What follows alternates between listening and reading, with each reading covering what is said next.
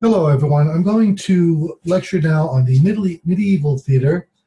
The PowerPoint presentation is being shared right now on another screen, and you should be seeing the title page, Medieval Theater, The Summoning of Everyman, which is the play we're covering this week, and some images of what medieval theater looked like in performance here. This is an example of what was known as a pageant wagon, which I'm outlining with my mouse right now. The pageant wagon was kind of a mobile stage on which religious drama was often played, and we'll be talking about that a little bit further in the presentation this afternoon. But you'll find that the medieval drama is rich in imagery and in spirituality. Certainly is one of the important functions of the medieval drama.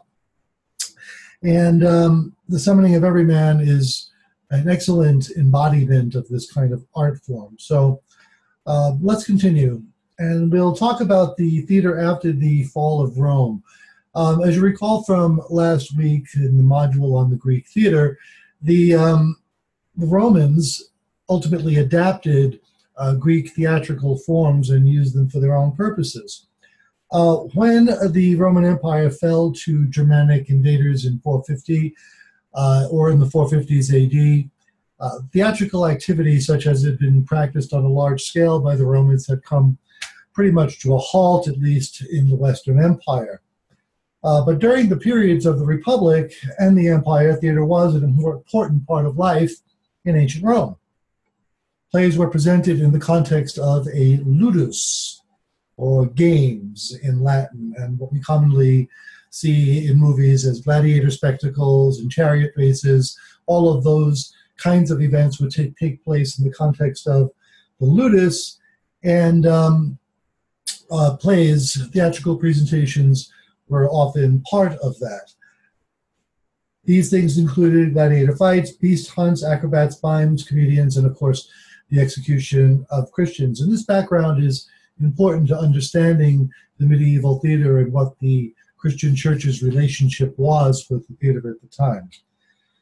We find that in this period, acting was a profession, but not a reputable one in the time of ancient Rome. Actors were often slaves, although it was possible for actors to achieve their freedom as freedmen and earn great amounts of money and reputation and fame. For the most part, acting was a profession that you did not want your kids to go into. It was considered to be dishonorable and disreputable to exhibit oneself in public for the sake of entertaining other people. During the Dark Ages, which lasted from about the 6th to 9th centuries AD, certain types of performance practices persisted, but plays on the scale as they were produced in ancient Greece and Rome were no longer produced. And among these practices include minstrelsy, mime, folk dancing, and later royal processions and tournaments. And so there was a great deal of performance or performative activity in the Middle Ages and in the Dark Ages before the church starts to bring back a form of drama in the context of the liturgy. One of the great advances in our understanding of the theater and our world in general in the last 50 years is the observation that performance pervades many aspects of our lives. Performance is a dynamic phenomenon that defines our social experiences and the way in which we express ourselves socially. And so anything that can be exhibited by people for other people is regarded as a performance. Although not all performances are theater or theatrical or dramatic, certainly all dramatic and theatrical performances are performances by definition. But this also includes sporting events and political debates, religious rituals, and that's important to keep in mind as we look at the Middle Ages. All of these things are aspects of performance.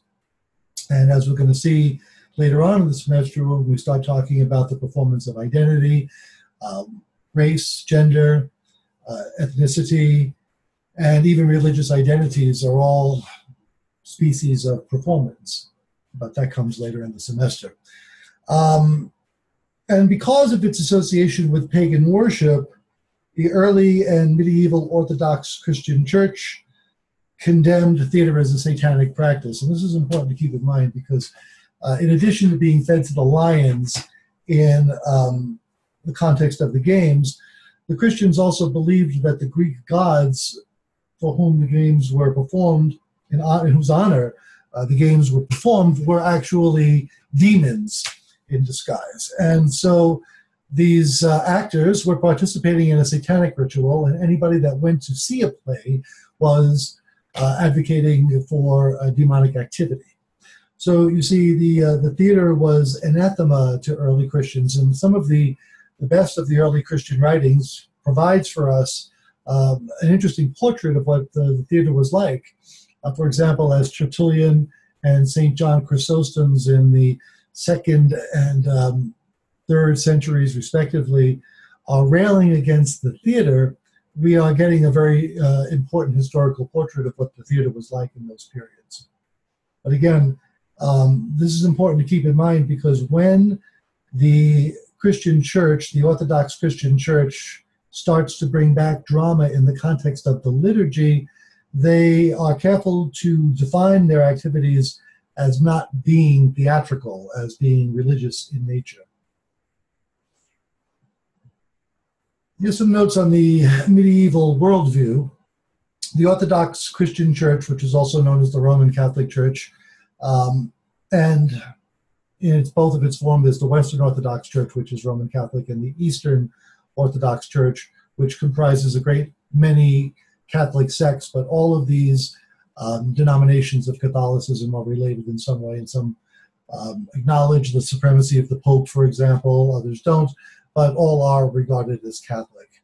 But in any event, and all of this is taking place around the time when the church was splitting in what was called the Great Schism in Roman, Western Orthodoxy, and Eastern Greek Orthodoxy, and that schism still persists today. But the Orthodox Christian Church, before the schism, filled the vacuum of power that resulted when the Roman Empire fell. So instead of having Caesars, you had popes, and instead of having governors, there were bishops and dioceses. And so that vacuum of power was filled by the hierarchy, the organizational hierarchy of the Catholic Church. Orthodox Christian theology profoundly shaped a medieval person's worldview. People in this time were devout in their beliefs. They didn't have much going for them in this life, for the most part, and so the promise of a better world in the afterlife was attractive to very many people, and so they took their religion very seriously. However, they were open to paradox, and they saw the world in a nuanced way. So one example of the paradox that they accepted was that, for example, Jesus was both God and man, and another paradox that they accepted was that he was born of a virgin, and another paradox that they accepted was that the Eucharist is literally the body and blood of Jesus Christ. So this is a very poetic and nuanced way of thinking, but certainly it is anti-logical.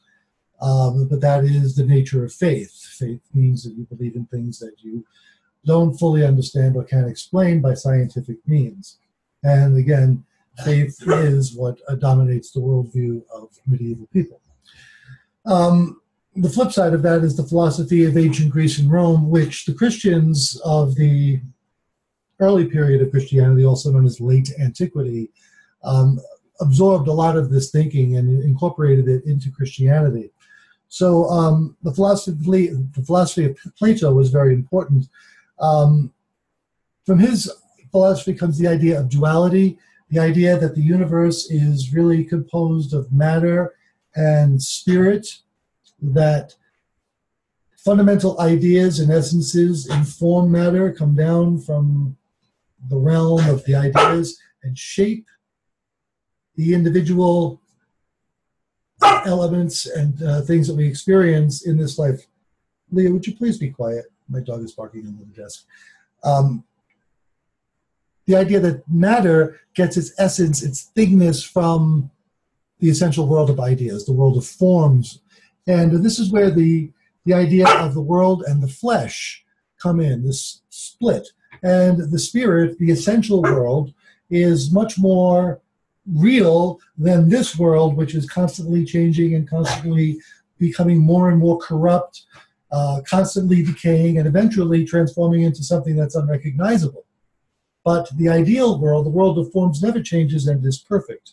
And this is how Christianity imbibed the idea of spirit and idea being pure and representing the best of our humanity, and the physicality, the material world being, stop it now, material world being corrupt and corrupting as well, and corruptible. And here are pictures of little Plato of Athens and Jesus of Nazareth, a painting of the resurrection. The function of medieval art had many purposes. It was didactic, which means that its purpose was to teach. Because most people were illiterate, they had no way of really understanding or studying their religion firsthand. They had just knew what they could get from priests. But things like wall paintings and music, Gregorian chant, and also these plays helped to teach the people the precepts of Orthodox Christian faith. The rhetorical function of medieval art is to persuade people that what they are being taught is true, and to offer a more rational argument for the bases of faith. And to persuade them, again, that these things that they're being taught are true, and that there's a good reason to believe in them. There is the historical component.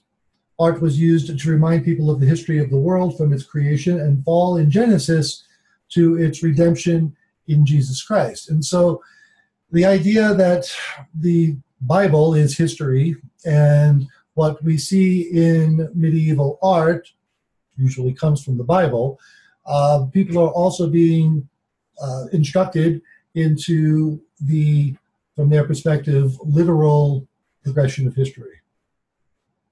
And the culmination of that, of course, was the coming of Jesus, the incarnation of Jesus, and his death and resurrection. And for the medieval people, history tends to be not linear, but more circular, runs in a spiral. The same kind of things keep coming back over and over again. And they experience themselves not as being very removed from the events of the Bible, the gospel especially, but that these events continue to apply to them. So if you look at a lot of medieval painting and some medieval sculpture and theater, you'll notice, for example, that the paintings will often represent people in modern clothing or in the clothing of the period. And this is to signify that, excuse me one moment, I have to let a dog in. Come on. No one else. Oh, come in. You didn't come in? Okay, good. Oh, man. Sorry about that. Where was I? Oh, that was to signify that the events that happened back then pertain to us today. So you'll see Roman soldiers dressed as medieval knights. You'll see the people gathered around the crucifix in the crucifixion dressed as medieval peasants. And this, again, is to send the message that we continue to be part of that history. Another purpose is the allegorical. Allegory means for the purpose of making concrete. And you'll see that this is what's going on in the play Everyman. Everyman is an allegory. Abstract ideas, such as beauty and truth, are turned into characters in allegories. You'll see this sometimes in fables, in which animals will come to represent certain human traits and characteristics. Individual characters can represent or symbolize abstract ideas. It works the other way as well. We'll see that when we get to Othello, how the characters of Desdemona and Iago embody good and evil, respectively, on an almost allegorical level, and how, in some sense, Othello is the everyman in between. And in our play, which we're studying this week, Everyman is the symbol, the allegorical representation of every person in the world who is going to ultimately face death. And the anagogical purpose means for the purpose of revealing. Art was a portal into the supernatural realm of heaven. Images beautifully executed have the power to provide a glimpse into the timeless, immeasurable beauty of God in heaven. Art could also aid people in their prayer by providing a focus in their meditation. It enabled them to enter mentally and spiritually into a sacred space in which communication with God in one's heart was possible. This raises the interesting point of images and statuary in Orthodox Christianity. One of the big arguments in Orthodox Christianity occurred in the 500s over the use of statues and images, and it was called the iconoclast controversy. Icons are images, created images, sculptures, paintings, and what have you. And the debate was over whether or not it was blasphemous to have these images on display in churches. The argument was that these images constituted idolatry, and for people to pray before images of Mary or the saints or the crucifix was to, again, worship an object and forget about God. But the argument was that Jesus himself made God manifest by being incarnated as a human being. As Jesus says in the gospel, anyone who has seen me has seen the Father. And so that was one argument that the anti-iconoclasts made, and it happened under Pope Gregory the Great, where the church gave approval to the use of images, not as something that Christians pray to, but certainly something that Christians pray through or pray with. They were meant to be used as tools to create in individuals a sense of affective piety, an important concept. Affective piety means that the art is placing you in the presence of the event, albeit in your imagination, but you go deep in a meditative state that allows you to go there, in a sense, that you are present at the crucifixion, and subsequently you will feel the compunction, the pain, the sorrow, the agony of Jesus as he suffers on the cross. And all of that emotional approach to religious experiences, all designed to make people better Christians. And the art was the vehicle for that. Okay, here's an example of it. This is the Transfiguration of Jesus. It's a 12th century icon from a monastery on Mount Sinai, where it was believed that Moses received the law, the Ten Commandments. Notice that there's not any attempt here to reproduce three-dimensional accuracy. The discovery of perspective in painting is going to come later in the late 1400s, and that's going to trigger a whole change in the way in which scenery is developed in the theater. But you notice here that Jesus is prominently figured in what is called a medulla. It is an image, an icon in art that signifies the holiness of the person, that he is from another world. This light from another dimension is shining on him. This is Moses here. This is the prophet Isaiah. And below would be the prophets, the apostles Peter, John, and James, respectively, cowering before this image of Jesus revealed in his glory before the time of his death and resurrection. It's a powerful image that is meant to reproduce the description that is received from the gospel and to bring people into the presence of this event. All right, let's talk about some types of medieval theater. This is my homemade kombucha. Made it with ginger. It's outstanding. Liturgical drama was performed in the context of the Catholic Mass or liturgy. The clergy represented the characters and reenacted the stories in different areas of the church. Costumes and props were simple. The material was sung or chanted the resurrection and the nativity were common themes. Now, it's important to remember that they did not think of this as theater. They did not view what they were doing in this context as any kind of a theatrical performance. They regarded this as an aspect of the liturgy, of the service, of the act of worship. But gradually, there was more of these things being performed because they really gave people a powerful sense of the ideas behind the particular religious holiday that was being studied or celebrated at the time.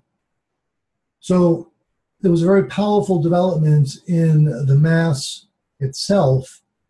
And when you look at the descriptions of these so-called liturgical dramas, it's almost impossible to not think of it as theater, because it looks so theater-like in the way they describe what the individual characters are wearing, where they go, how they move, when they speak, how they should gesture. Very theater-like. But they didn't regard it as theater because theater was satanic. This idea of theater and evil gradually starts to become more and more disengaged as the Middle Ages go on. In England, they are performing what are called cycle plays, and this harkens back to the beginning of our discussion about when I was talking about the pageant wagon. The cycle plays were performed in England during the Feast of Corpus Christi, which means the body of Christ. This occurs in June, late in June. It's a summer festival. It began with the procession of the Holy Eucharist through the streets, and usually the Monsignor or the head of the parish or the bishop would be processing the the Eucharist inside a golden chalice or sculpture called a monstrance, which has a sort of a glass viewing case, and the Eucharist sits in this, and there's a beautiful ornate golden halo around it. And they would process it through the streets. And then gradually, the members of the English trade guilds would present biblical stories on these events. And what happened was that they started to display the entire Bible, or as much of it as could possibly be displayed in 24 to 48 hours. Each of the guilds would get their own story to tell, and usually the guild's story would correspond with the kind of guild they were. So the shipwrights, for example, the guys that made boats, would present the story of Noah. They would build pageant wagons, which were these movable stages that I showed you earlier. And they would pull these wagons through town. In York, East Anglia, East Chester, and Wakefield were the four major towns in which these plays were performed, and we have the scripts of these plays to this day. Sometimes they were the pageant wagons would move into a location where people were already situated waiting, and then it would move on to another location. Or sometimes they would be set up in a circle, and people would move from pageant wagon to pageant wagon.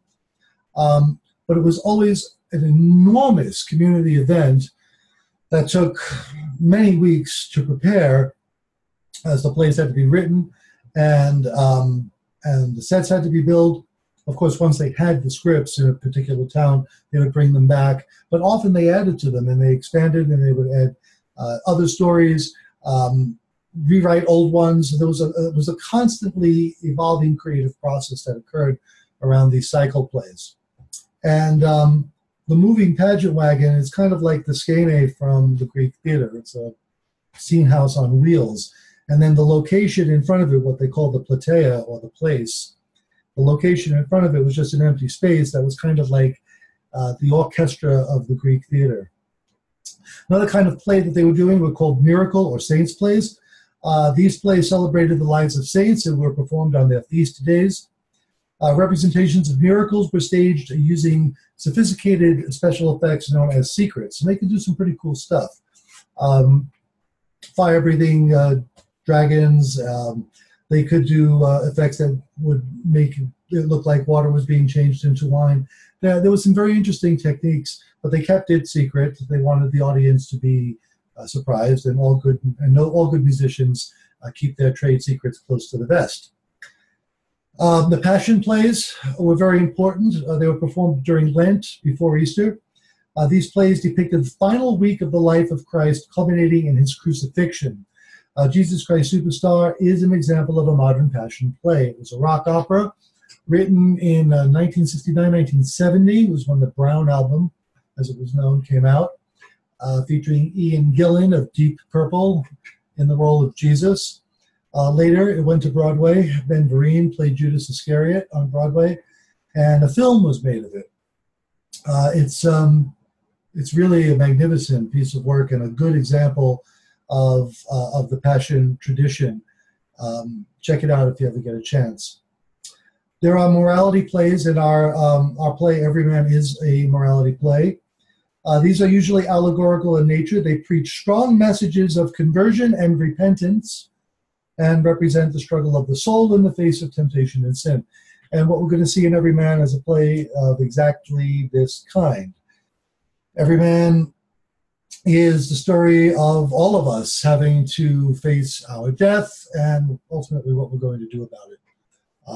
How we are going to face our death, how we are going to go through life, how we are going to age, how our strength and beauty and five senses and eventually our wits will all be taken from us, will all be cast aside as we grow older. So it's an allegory, a metaphor for aging, and also an important roadmap for what it takes to be absolved of one's sins to get into heaven from the Catholic Christian perspective. I've observed that if you got rid of the entire catechism of the Catholic Church and all of the history and everything that was ever written about it, and all we had was this play, you could reconstruct most of what Catholics believe and practice in their faith from the play Every Man. So it does a really good job of teaching and persuading its medieval audience, and how persuasive it is to a modern audience, of course, depends a lot on where the individual is coming from. But we will discuss that in our forum question about how applicable is this play to anyone who happens not to be Catholic in their belief. And finally, the other type of medieval theater that went on were farces and interludes. They were not religious in nature. These were usually bawdy secular dramas, sometimes written in the vernacular, which is the language of the people, French, English, what have you. Other times they were in Latin. They were based on Roman models. They depicted foolish individuals caught up in the web of their own vices and ignorance. Interludes were formal entertainments presented at court, usually involving dance, poetry, music, and organized around a theme. And this is also a time when performers are emerging and performance is becoming a profession, as the gradually emerging nobility of Europe is, well, they demand entertainment, and an industry emerges to begin to entertain these people. And in short order, the theater is going to become a very important part of their entertainment. You see here an image of the medieval pageant wagon, as I showed you at the top of it. Here's an actor. From the look of him, dressed as a scholar in scholarly robes, as you're going to see at the very beginning of Every Man. This is probably the opening of the play in which the scholar or nuncio or messenger is calling everybody's attention to the performance which is taking place up here on the platform stage.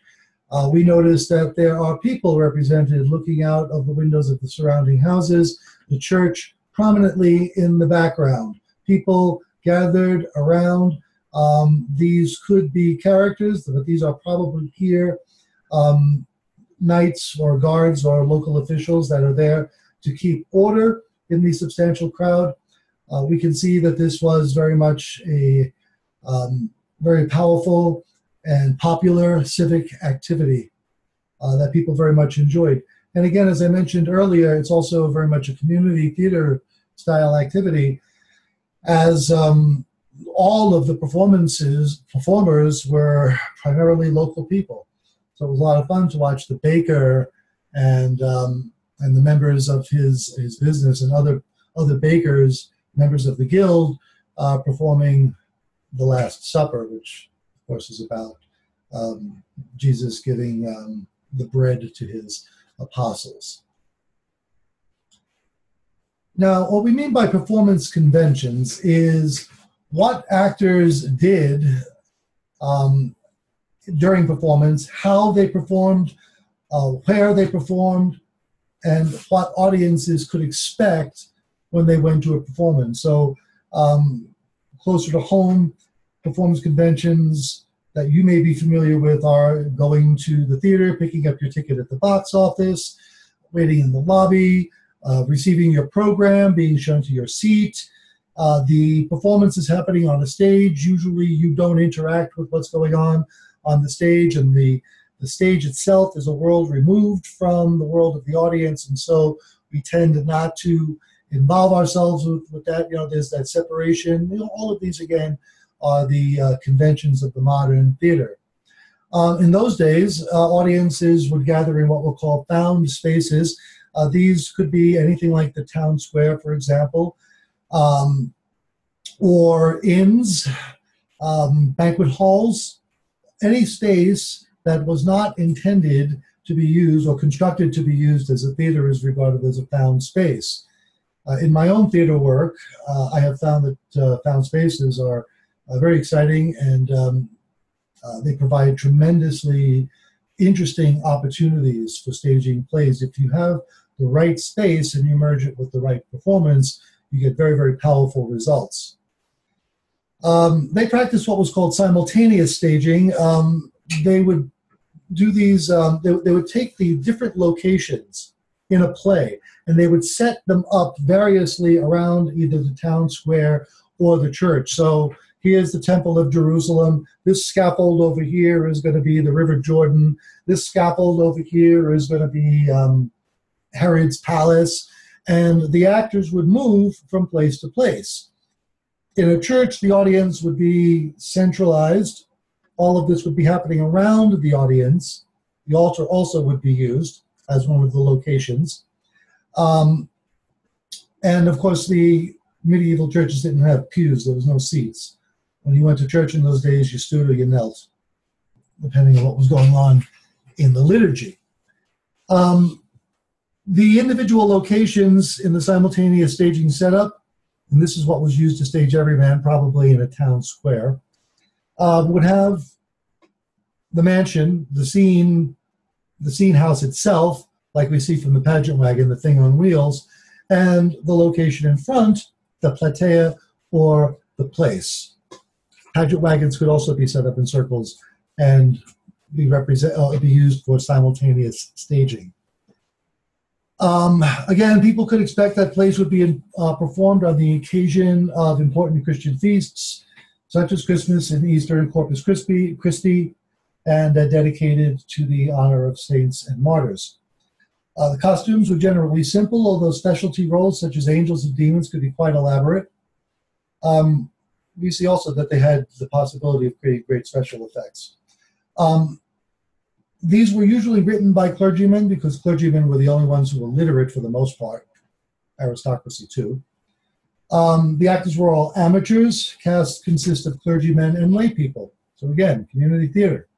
The acting was very likely broad and declamatory, very hammy and expressive and almost operatic, in order to get the message out and make sure that all of the people that are standing around can hear. But there was not any attempt to subtly reproduce human behavior in a natural way, such as we see in modern film and television. It just didn't matter. In fact, it was much more fun to watch people declaim and be big and theatrical. It was often necessary for the director to be on stage during the performance in order to prompt the actors who had forgotten lines and cues. Yeah, there is an image, a very famous image from a medieval play that represents a guy, and he's got a pointed hat and a book in his hand and a stick. And for a long time, nobody knew who this guy was, and then it was realized that he was the director. And his job there was he's on the stage pointing to the individual actors and letting them know when it was their turn to speak, and handing them their lines and reading them their line if they didn't know the line. And they did this in performance because, these were, again, amateurs. They just were not, this was not their thing. They were doing this as a public service, as an act of worship. And so no one really minded that they weren't the best actors in the world. But they were out there having fun, and the audience appreciated what they were watching because they just kept doing it year after year. Medieval stage technicians were capable of producing sophisticated special effects, such as smoke and fire and hellmouths, which were dragon heads that sinners were dragged into by demons and thrown into into this thing. Sometimes we have on record in theater history of actors being burned when the sulfur that they were using and the charcoals would blow up and they couldn't control it properly. They could fly angels. There are descriptions from the Middle Ages of tremendously beautiful special effects that required some serious engineering involving rotating spears attached to the rafters of churches in which choirs of children were installed dressed like angels and mirrors that spread the candlelight around. Just absolutely gorgeous, gorgeous stuff that they could do. The material for the plays was generally drawn from the Bible, the lives of saints, and other religious and devotional literature. And as I said, the audience was familiar with the stories and probably with the performers as well. Everybody was a member of the community. So this combined with the close proximity of the audience to the actors, and you saw how close the audience was to the actors during the performance, this gave everything a festival experience for the audience and the actors. A lot of fun for everybody. And so here's a little bit about Everyman. The play was originally written in Dutch around 1495 and later translated into English. It is a morality play of the allegorical nature, literary work which abstract ideas such as beauty are represented as characters, and characters represent ideas and symbols. The purpose of the play is to encourage the audience to repent and seek absolution according to the theology of the Orthodox Christian Roman Catholic Church. And it was probably staged using simultaneous Manchin and Platea style staging. And we see here an example. Production still is Everyman, and the character Goods, who is usually represented as a very wealthy, sometimes Middle Eastern or Far Eastern potentate to represent the great wealth of the world. The version that you'll be watching, if you choose to watch the YouTube video, is a college production. They made some very interesting choices in representing some of these allegorical characters. They used giant puppets. This they borrowed from the Japanese theater. There's a Japanese style of theater called bunraku, in which large-scale puppets are controlled by 3 puppeteers, and the whole play is enacted by the puppets. In the version that you're going to watch, the play itself is done with these puppets, and Everyman is, I believe, played by a young woman. I'd like to know what you think of the production and the acting style. Not all of the videos are of the same quality of acting. And I think it's useful for us as we study the theater to see the different levels of production. So this college theater production is going to be very different from the highly polished professional version of Oedipus that you watched last week. So again, I'd be interested to hear what you think. And of course, it's very important to read the plays as well. If anybody finds some links to other performance versions of any of these plays, I'd be very interested in seeing them and would be very grateful if you shared them with the class. So I'm going to sign off for now. I want to thank you for watching me today. If you were able to log in, and if not, the video will be posted this afternoon.